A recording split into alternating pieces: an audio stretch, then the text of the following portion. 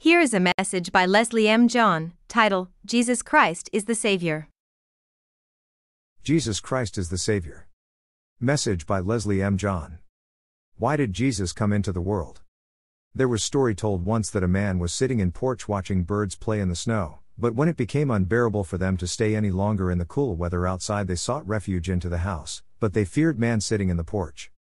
The man moved a bit and invited them to come in, but they would not come in. The man threw few grains, yet they would not come in because of the fear that the man might harm them. Then the man thought that he should become one like them and invite them into the house. Yes, when he became one like them and invited them, they readily accepted him and hopped into the house. Similarly, God is so great and awesome that we would not be able to approach him unless he became a man to be the mediator for us and lived among us. The Bible says no man has ever seen God. Moses asked for seeing him, but he could see only the back portion of him, when he walked by the cleft, where God stationed him to watch him pass by. That is why the Father in heaven sent his one and only Son into the world to become one like us and to preach about the kingdom of God. Jesus told us that he and the Father are one.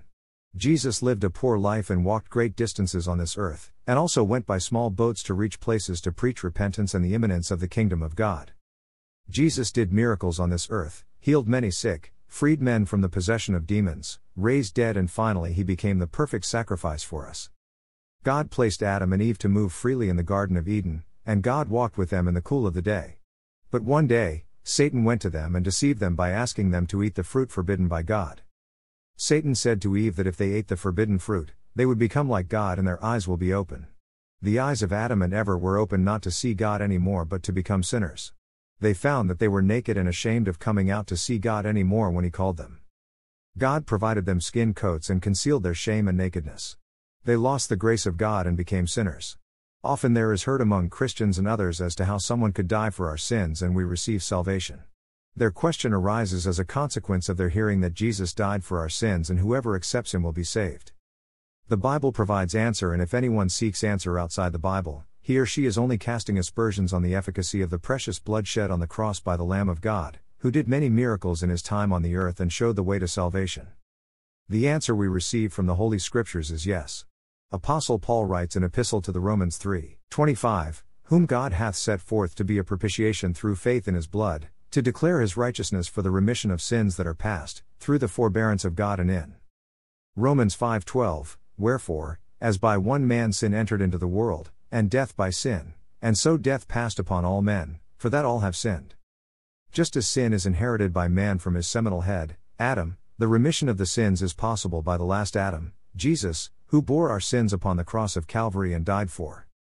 Just as Moses made a serpent of brass and put it upon a pole, which was lifted high to be seen by everyone, and whoever saw that brass serpent upon the pole was saved, God lifted high and exhibited his one and only Son upon the cross, and whoever saw and believed in Jesus was saved and will be saved.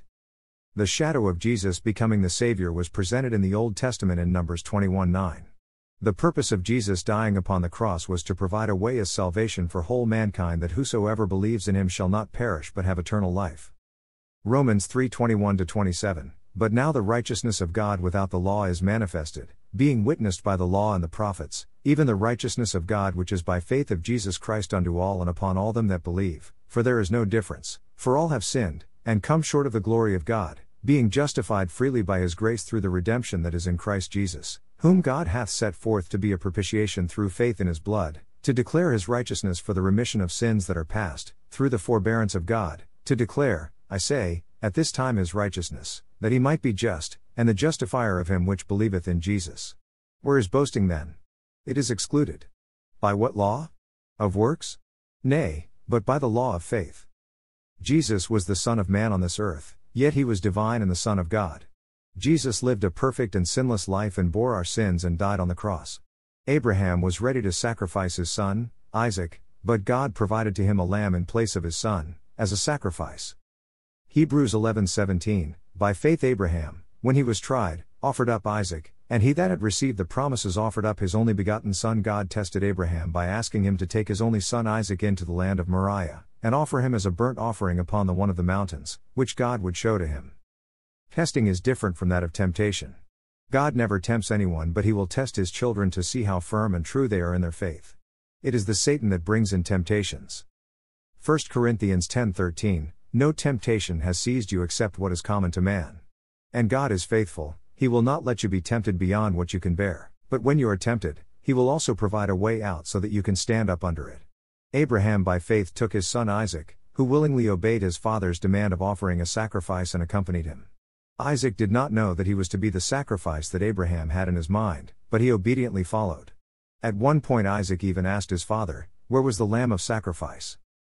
Genesis 22:7, And Isaac spoke unto Abraham his father, and said, My father, and he said, Here am I, my son.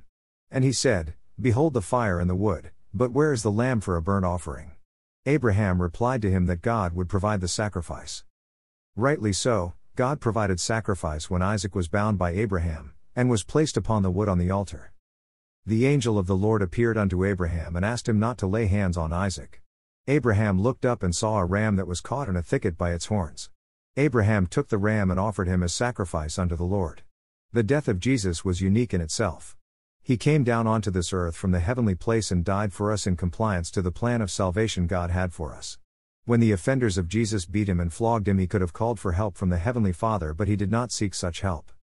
When Peter cut off one of the ears of soldiers in defense of their attack on his Jesus, he was asked to keep back his sword and was also admonished that those who lived by the sword would die by the sword.